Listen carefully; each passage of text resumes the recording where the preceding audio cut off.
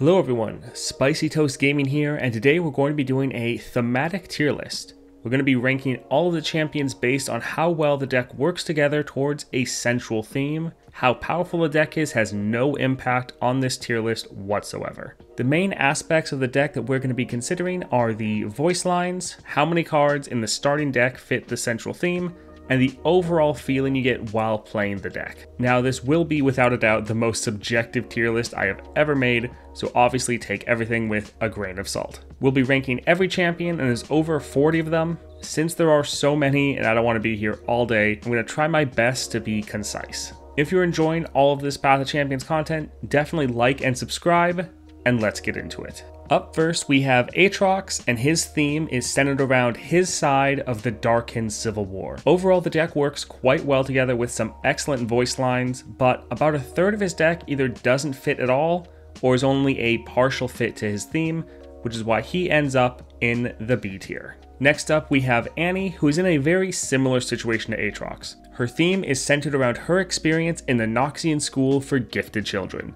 Most of the deck works incredibly well together and has some of my personal favorite voice lines in the entire game. Again, however, about a third of the deck doesn't fit with the rest of the theme, which is why she also ends up in the B tier. Next, let's take a look at Ashe, whose theme is centered around the Avarosan tribe. This deck has some decent voice lines, but nothing amazing. The great thing about this deck, though, is that every card is contributing towards the central theme. Now, there's a couple cards that are only a partial fit, with those being wildlife cards, but there's no cards that are blatantly out of place, which is why Ashe is our first addition to the A tier. Bard is up next, and his theme is the Chime Celestials. Unfortunately, none of those cards actually have voice lines.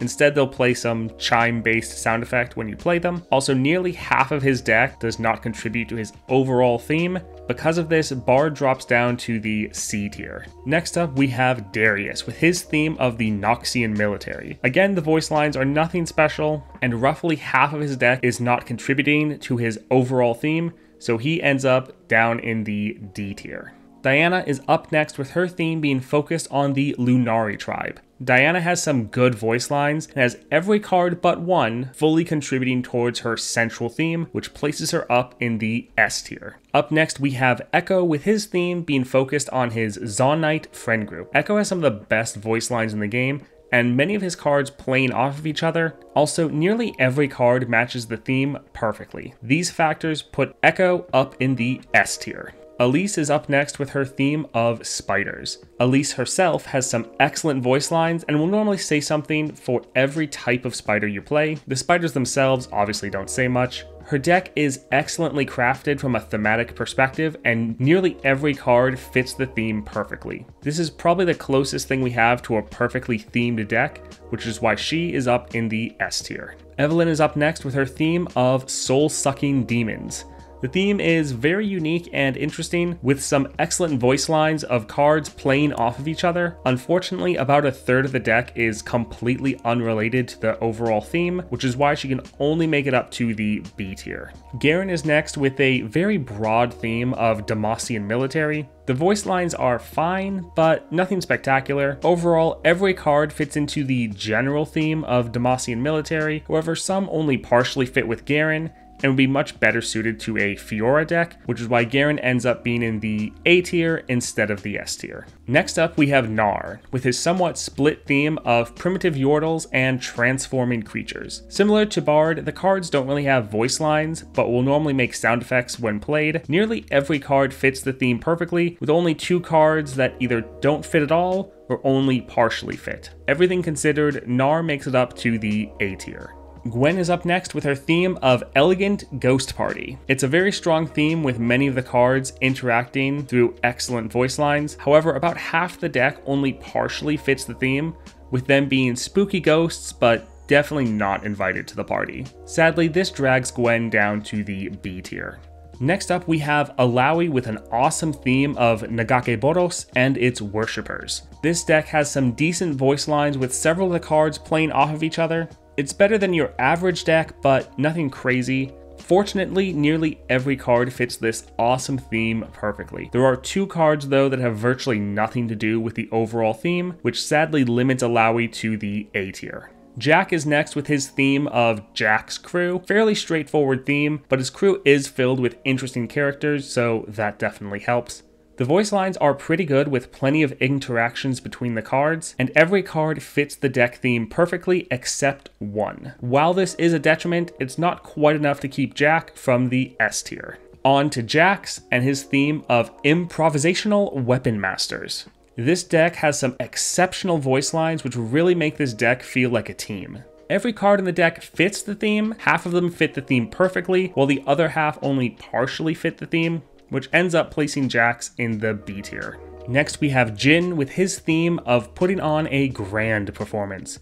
There are minimal voice lines and barely any cards actually fit the overall theme. This is a deck that definitely put all of its thought into the gameplay and virtually no effort into the theme, which is why Jin is our first addition to the F tier. Jinx is up next with the theme of Zaunite Underworld. This deck has some great voice lines, with most of the cards here working with the main theme. However, about a third of the deck goes against the main theme or only partially fits, which ends up placing Jinx in the B tier. Next up, we have Kaisa with the theme of the Fight for Belveth. It's quite an interesting theme with all the supporting cards being focused on one pivotal event. The voice lines are also well done with some interesting interactions.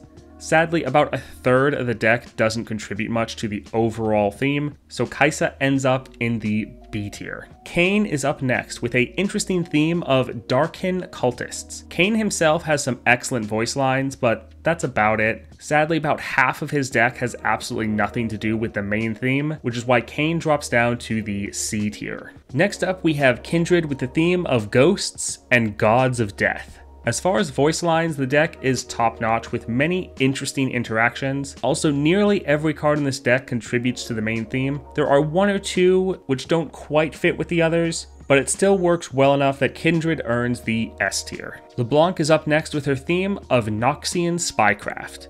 The voice work in this deck is minimal, and roughly half the deck is completely unrelated to the main theme. This is another deck where they really focused on gameplay over theme, which is why LeBlanc is down in the D tier. Next we have Lee Sin with the theme of Students of the Dragon. The voice lines are decent with some limited interaction between cards. Unfortunately, about half the deck is unrelated to the central theme, which is why Lee Sin drops down to the C tier. Leona is up next with the theme of the Solari tribe. The voice lines for this deck are excellent, and nearly every card in this deck works perfectly with the central theme. There are two cards which don't fit perfectly, but they still work well enough with the rest of the deck that they don't seem too out of place. Overall, Leona goes up in the S tier. Up next, we have Lux with the theme of Fleeing the Mage Seekers. There are some great voice lines in the deck, especially between Lux and the Mage Seekers. Sadly, over half the deck has nothing to do with the central theme, which drops Lux down to the C tier. Next up, we have Master Yi with his theme of Wuju Monastery.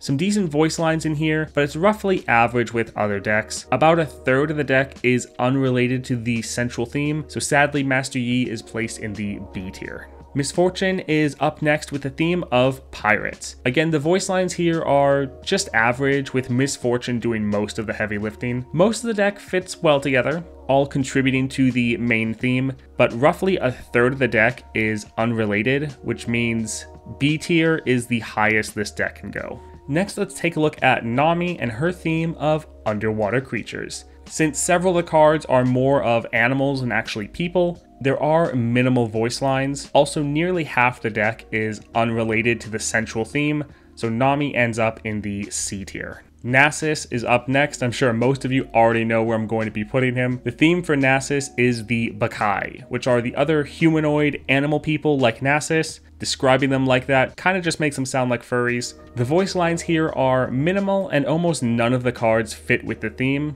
This is probably the worst made deck in the game, both from a gameplay and thematic sense. Down to F it goes. Ornn is up next with his whole theme of Forging. This deck actually has some excellent voice lines, with most of the cards being able to interact with each other. About half the deck fits the theme perfectly, with the rest being a mix of somewhat supporting theme and not supporting at all. Overall though, Ornn earns the A tier. Next up, we have Pike with a theme that I love, despite it also terrifying me. His theme is lurking sea monsters. Since most of his cards are fish, the voice lines here are unsurprisingly few and far between. The deck works quite well together though, and there are only 2 cards that don't contribute to the overall theme, so Pike goes up to the A tier. Samira is up next with her theme of bounty hunters. The voice work here is excellent with plenty of interactions. There are 2 cards that don't follow the theme though, so Samara lands in the A tier.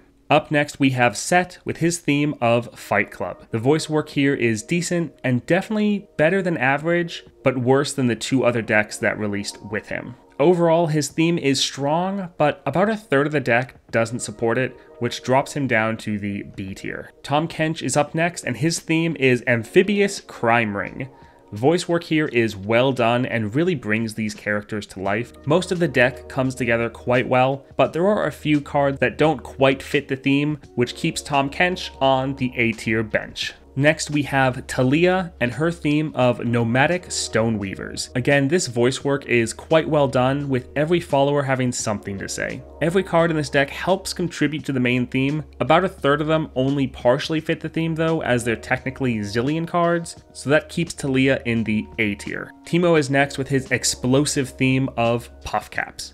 Voice work here is better than average, but not by much. The deck comes together wonderfully though, with there only being 1 card that doesn't support the theme, which is why Teemo earns his spot in the S tier. Next up, we have Thresh with the fairly broad theme of Shadow Isle Spirits. The voice work here is just fine. I'd probably put it slightly below average, but the deck does follow the theme rather well. There are a few cards that don't quite fit the theme, which ends up putting Thresh in the B tier. Varus is up next with his theme of bow-wielding cultists.